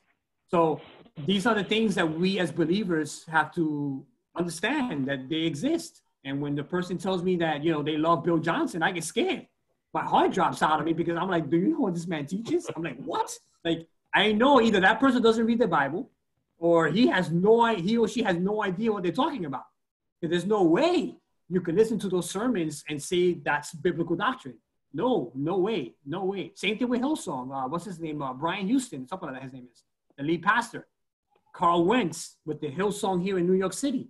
His affiliation with Oprah Winfrey. Yeah, bringing in a new age, you know, psychic type of, you know, religion that's just really far-fetched. Guys like Rob Bell, who now teaches universalism. Hell doesn't exist. All of a sudden now, hell doesn't exist. It's like it's omitted from his Bible. Again, because the Bible warns us that false teachers will come.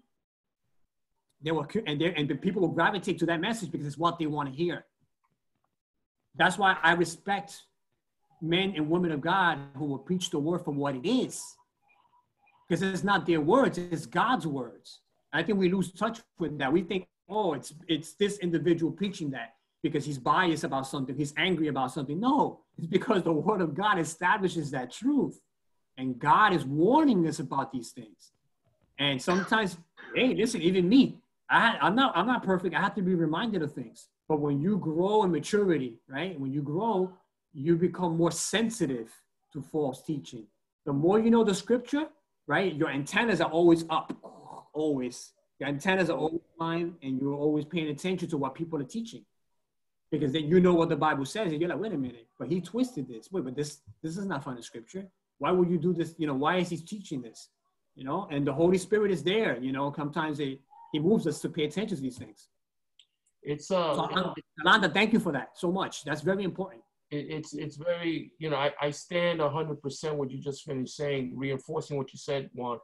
You know, when you look at the Old Testament, look at the Bible throughout Israel, the false teachers always drew the biggest crowds, always drew big crowd. And meanwhile, God would raise a voice like a Jeremiah or Isaiah or Ezekiel, and they would say, shut this guy up already, you know, because they wouldn't heed to the truth, you know. But before we can know false, we have to know what's truth. You know, we have to really know what truth is, and have a hunger for truth. We have a hunger for truth, not for the personality how he preaches or she preaches, but really put that aside and say, is this person teaching scripture, or is it I'm just attracted to his character and the flamboyant words? And, you know, God give us that discernment to be able to identify truth and false, because Jesus warned us in the Bible. He said it clearly. Take heed that no one deceive you. Deception is running rampant within our circles, you know. And then when you point out these individuals like Brother Juan has, forget it. He's not going to make many friends. He's going to have enemies. You know, he said, how dare you to talk to him about that? You're judging him. Listen, well, I'm judging doctrine. I'm not judging salvation. I'm judging doctrine. I had to defend myself with the team that I work in, or almost the entire team. I had to defend myself on Joel Osteen, my own boss. Yeah.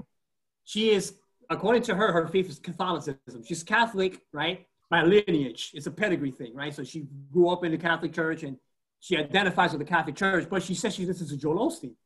And I know that Joel Osteen is on TV, so I know, you know, he's able to communicate to many people. I had to defend myself because she knows that of course she knows I'm a Christian, and she knows that I teach and blah, blah, blah. And one day she walked into the office and she handed me one of Joel Osteen's book. She said, look what the book and I'm reading. And my response was, and I'm no lie, I'm telling you, my response, and the Holy Spirit is my witness, is he's a heretic. That's the first words that came out of my mouth. I said, he's a heretic. And she goes, really?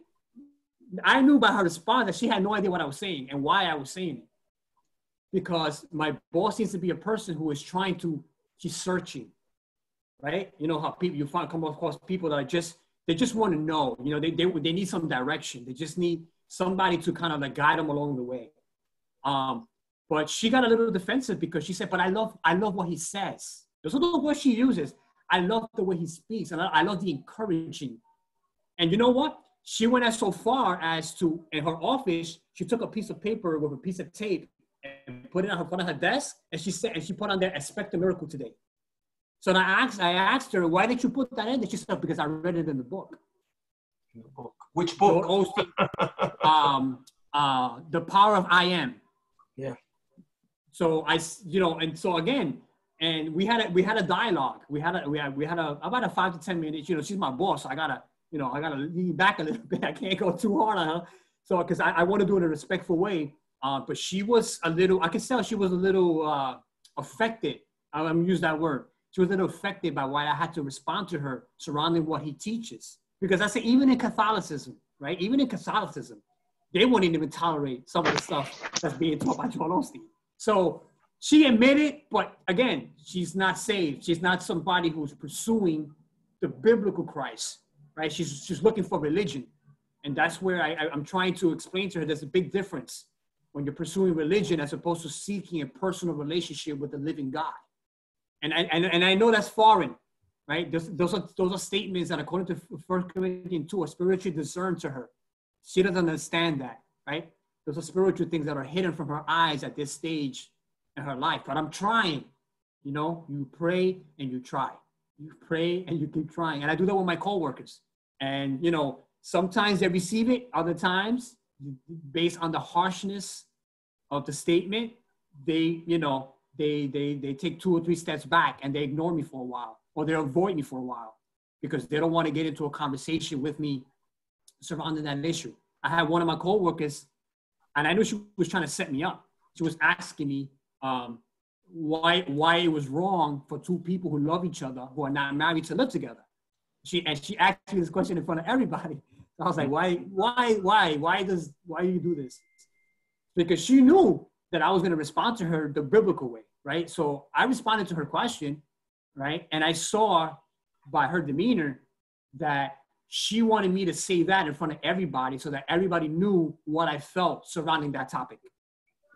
As opposed to asking me the question because she wanted to be biblically literate about what the Bible actually says.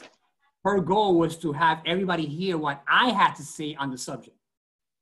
See, but one thing I always do when I explain something from the Bible, I'll make sure that I clarify with them, it's not me. This is not my opinion. This is what the Word of God says. You see, and that's sometimes that authority, that authoritative stand that you take with the Word of God removes you from being the one, you know, as conveying opinion or thought or whatever else people may come up with. No, the authority is the Scripture. I submit to the Scripture just as much as you have to submit to the Scripture, right? And when you present it that way, right, you put yourself on equal footing with somebody, it changes the conversation. Because if they thought they had something on you or they wanted to be above you, right, now that entire dynamic has changed. So, you know, but that's the price of being a Christian. Remember I told you guys last week, that's part of the fringe benefits. You're a follower of Christ, expect that to happen to you. You know, you're going to be treated a certain way just because you're a follower of Christ. I see evidence in my life, but I don't let that get to me. And none of us. I encourage everybody, don't let that get to you. Remember, at the end of the day, you are accountable to God. You have to be the one that have to give account for your life to God. That person is not going to vouch for you, and you cannot vouch for that person. And if you believe the Bible to be true and authoritative, inspired by God, then we have to believe everything that it says and try to live it to the best of our ability to the power of the Holy Spirit in our lives. And don't deny him.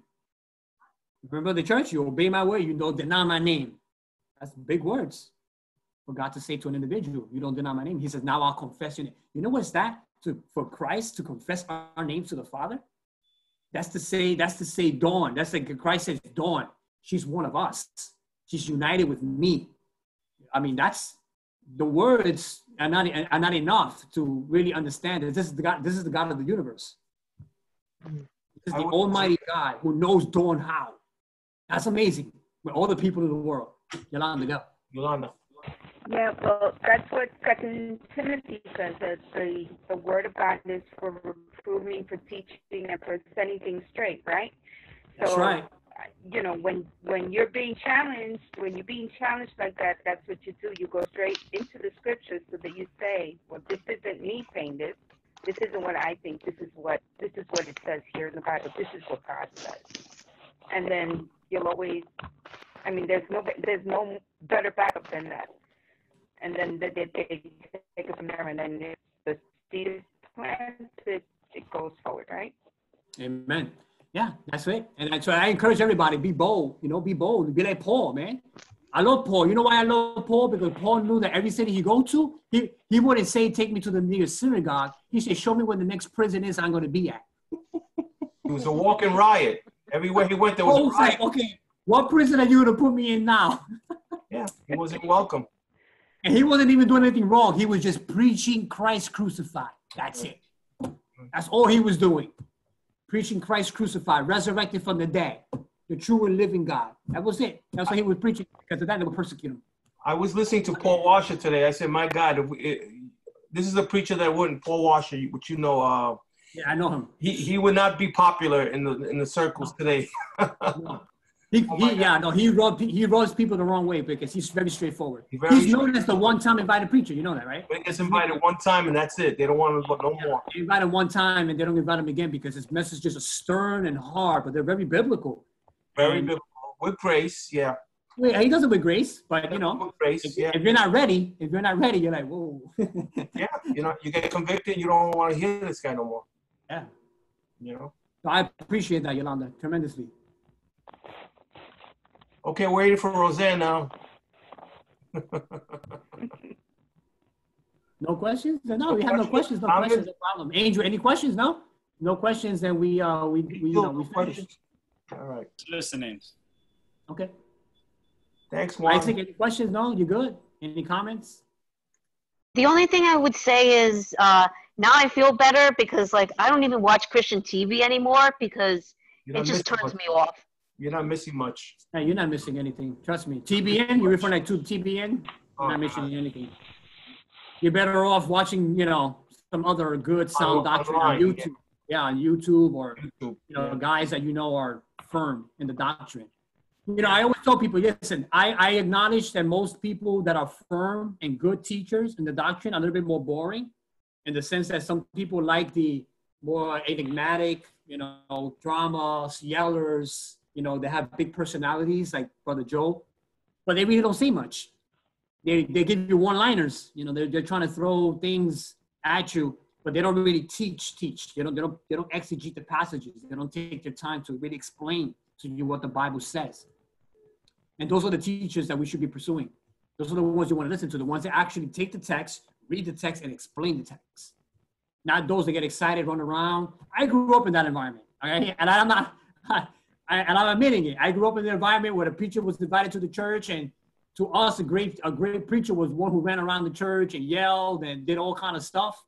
And you would think you walk out of that church edified, but he really didn't teach me anything, right? I was just hyped up with everybody else because he was hyped up. You know, and again, I'm not saying they're not saved. I'm not saying they're not, you know, people who serve and love the Lord, but I want to learn, right? I want to be edified. I want to be able to walk out and say, you know what, I'm going to go look at that biblical passage. I want to look at that biblical passage. I want to learn. I want to see what the text says. You know, give me some meat that I can walk away with and build upon it, you know, and grow. That's what we should all desire, you know, and not stay in that milk. You know, I don't want to stay in that spiritual milk anymore, especially when you serve Christ so many years. And that's, you know, this is the reason why a lot of people are scared to evangelize, why people get scared to stand up and speak, because they know they're weak in the faith. They know they can't defend their faith. They know they can't be able to cite anything in the Bible, and they'll be embarrassed in front of people. Because I've seen it. I witnessed this by myself. My wife and I used to be in charge of the evangelistic team in the church that we came from. And we used to try to do programs where we used to teach people, you know, how to speak to people. We did the best we could. I even invited one of my brothers with his wife who put this whole program together. And we tried, but we saw that they struggled. Why? Because there was a lack of dedication to knowing what the Bible says and being familiar with what the Bible says. So when they talk to people and they throw out verses, a lot of times they was out of context. It was just all over the place. And the person listening was not really gauging or understanding what was being relayed to that person. So I think, you know, this is another factor as to why it's important for us to know what the Bible says, because you won't evangelize. I can almost bet it. I can always bet you won't, because you're going to feel a certain way. You're going to feel like, and you won't be able to take it after a while. You'll cower away from wanting to talk to people about Christ and explaining what the gospel means. And that doesn't mean you have to win the argument. That's why I told you, you're not winning because you're not arguing anything. You're not trying to say, well, I'm smarter than you. No, that's not the issue here. It's just to proclaim Christ. That is your job. And start the conversation. Start the conversation. And you'd be surprised, man. I'm telling you. I don't know. I think I mentioned this before to Joe. I used to teach Sunday school in my job.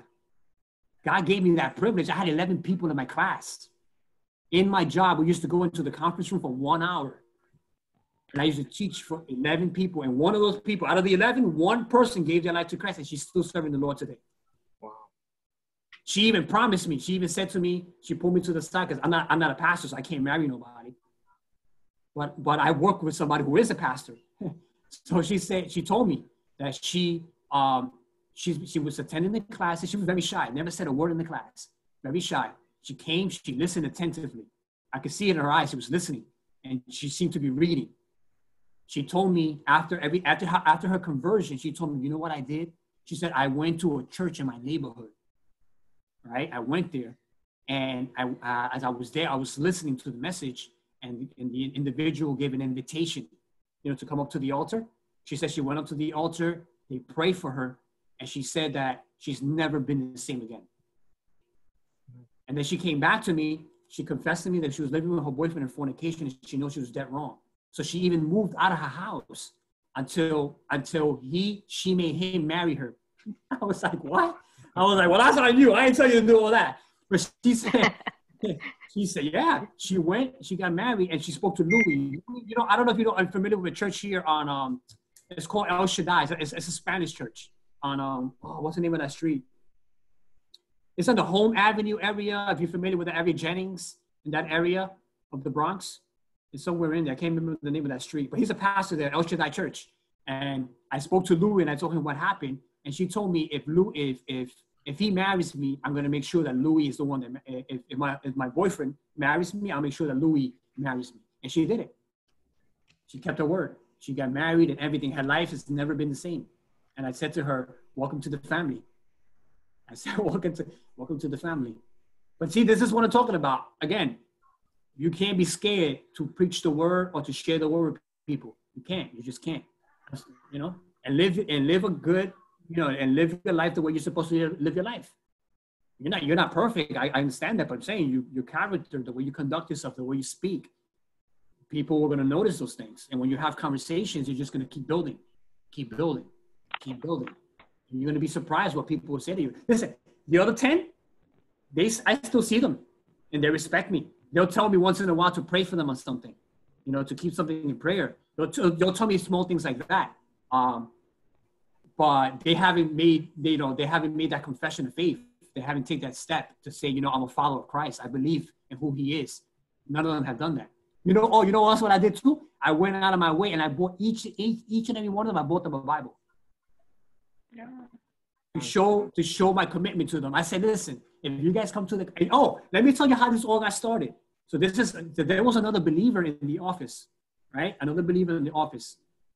And every day, let me say every day, on Fridays, she was the secretary of my boss. She was like the administrative assistant to my boss. So I used to say to her, have a good night. And if I don't see you, I'll see you at the wedding.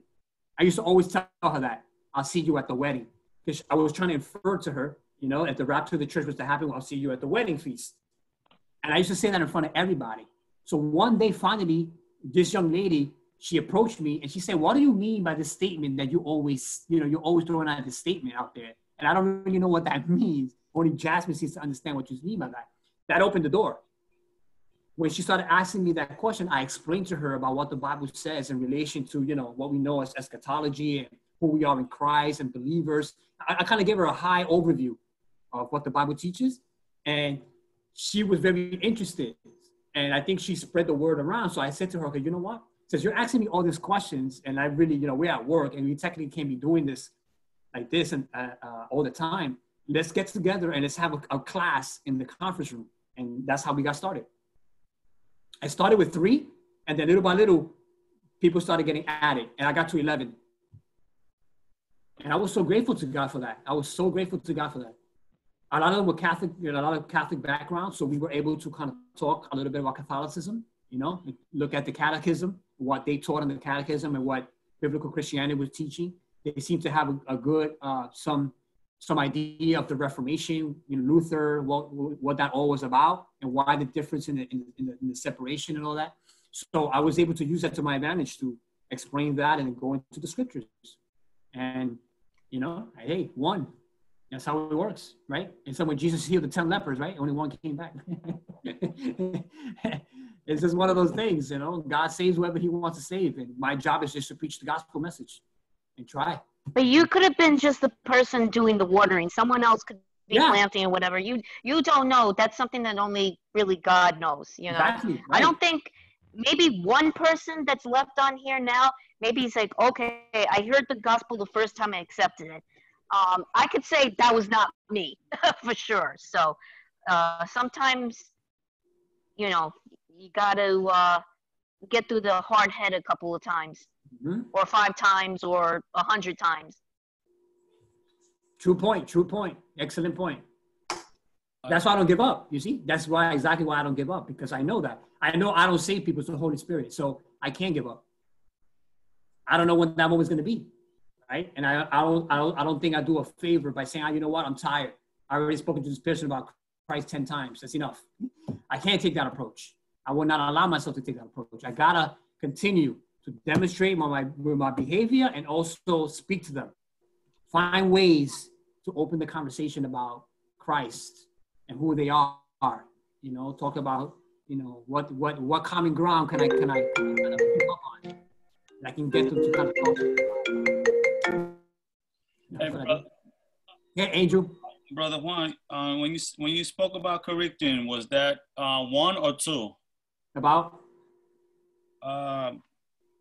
It was chapter 10. No. The things that are, chapter 11, verse 27. Oh, about the taking their lives because of the taking the Lord's Supper. Yeah. 1 Corinthians 11, verses 27 to 30. Corinthians 1. 1 Corinthians 11. Yeah, 1 Corinthians chapter 11, verses 27 to 30. That's what I cited. I talk about discipline. Is that on whoever therefore eats the bread of and drinks the Yes. cup? Can you clarify? That's it. Can you clarify the part of the way it says unworthy manner will be guilty concerning the body and blood of the Lord? Yeah, an unworthy manner describes an individual who partakes of the Lord's Supper without repentance and confession of sin.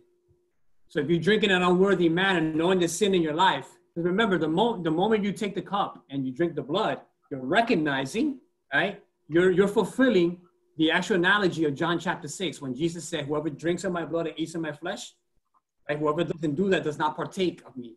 So when you are at the Lord's table, you're actually participating of that act. You're doing it in remembrance of him.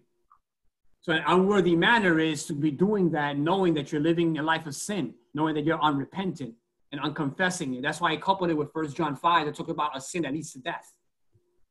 Because in the context, Paul says that's why some of you are sick. So he gives the reasons to why they're sick, because you're drinking in an unworthy manner. Your union with Christ is not something to be played around with.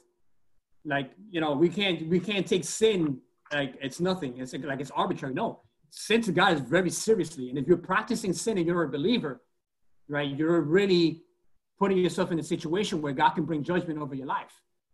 He can do that. Amen. Amen. Thanks for So clarifying. that's why the Bible warns us. The Bible warns us about those things. We don't have liberty to do whatever we want. We have freedom in Christ, but that's freedom from sin, from the power of sin. Not freedom to do whatever we want now, because now we're not under law and, everything is gravy, so to speak. Use that language. No. We still submit to the laws in the sense that we have conduct. And that's what the New Testament is written, to warn us and remind us about idolatry, and slander, and talking gossip, and all the language that you find, like, for example, the works of the flesh in Galatians chapter 5 that you want to stay away from. We don't participate in that, but we can slip into it. But again, our job is to confess and repent, all right, and to walk away from that. So you don't want to drink it in an unworthy manner. You don't want to do that. That's what the passage warns us about. That's why I read it to you. Thank you, brother. Good question. That's a good question. Yeah. Thanks for clarifying that with me. Sure. That's it. We done? We got 4 minutes and we out of here. 4 minutes. 4 minutes and we officially close. And we're going to have Brother Joe pray us out. We got 4 minutes left of questions. Yeah, 4 minutes left of questions. That's it. Yolanda, you got a question? I didn't hear what she said. She said something. Oh, what I was going to say is that I just wanted to make a comment about you were saying about, like, can you hear me now? Yeah.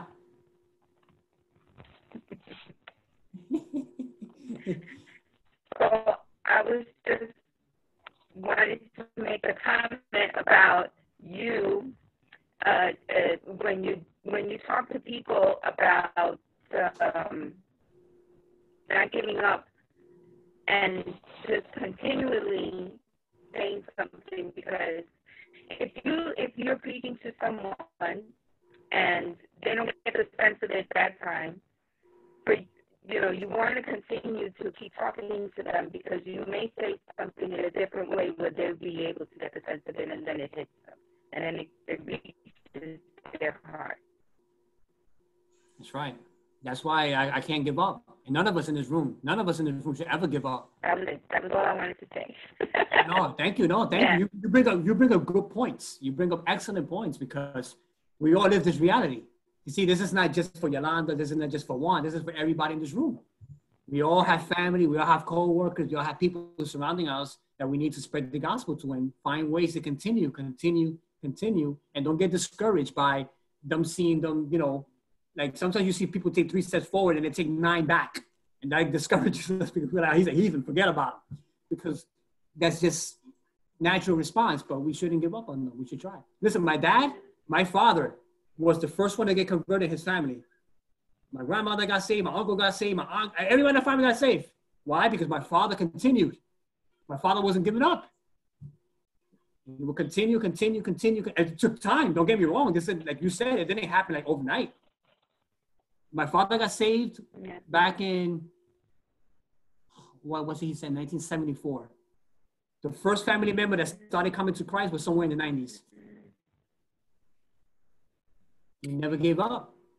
Never gave up. He continued to live a life that's right before the Lord, as the Lord. They saw, other people saw the conduct, and then gradually the Holy Spirit started working in their hearts. Give up. Amen. You never know, man. You never know. And like Dawn said, you plant, and somebody else comes and, you know, gives it its growth. You know, it happens too. Sometimes they need to hear from another person too. They're like, wait a minute, there's 2 of you guys. Oh, there's 3 of you guys. Wait a minute. What am I missing out on? You know, and again, you know, the mind starts working. You start thinking and take a closer look. You take a closer look at what's going on here. Yeah, definitely. You gotta test the waters. Yeah, we're gonna fail sometimes. I fail. Listen, I fail in the sense when I say fail, it's I feel like I fail. But I can't let the emotions govern me. I can't let the emotions govern me. That could just be me at that moment feeling like I'm failing because I'm not getting through to the person, right? I can go back frustrated and pray for that person in a frustrating mode, like, Lord, what can they not see? What am I missing, right? I'm human, right? Like everybody else, and we go through that. But you know, in your maturity, you try to just look past that. And we also have to remember too, it's also a spiritual battle as well, because we want to get them saved, to get them into God's kingdom, but we know there's an enemy that wants to keep them out. Exactly. So there's always that struggle. Excellent point. Yeah, absolutely. Spiritual warfare. It's a reality for us, just like it's a reality for them. Thank you, Dawn, for that. Thank you. All right, so it's 9 o'clock. I'm going to ask Brother Joe to pray us out. And I will see you guys, God willing, next Thursday. We'll start talking about the throne room, Revelation chapter 4 and 5. Lord, we thank you, Father, for this wonderful evening and just being able to engage around your word, Lord. We thank you for our instructor, Brother Juan, and we just ask, Lord, that you continue to strengthen him, anoint him, Lord, fill him with your spirit and your knowledge, Lord, that you can continue stirring the gift that he has of teaching, Lord, that we can just gravitate to the word of God, Lord. We need to learn the word, Father. Help us to be the Bereans that you have called us to be, oh God. Bless each and every person, every man, every woman, Lord, and that we continue stirring a hunger in our hearts, Lord, for the word, Father. That we can be able to discern between truth and false, Lord, regardless of the person, regardless of the personality. But, Lord, that the Holy Spirit will be our teacher when we open up that book. Direct our lives each and every day and be in the center of our lives in everything we do, Lord. We ask this in Jesus' name. Amen. Amen. Amen. Good night. Good night, everyone. Good night, guys. Good night, everybody. Get to bed. Night, Go to work everyone. tomorrow. Good night, everyone. Bye. Bye-bye.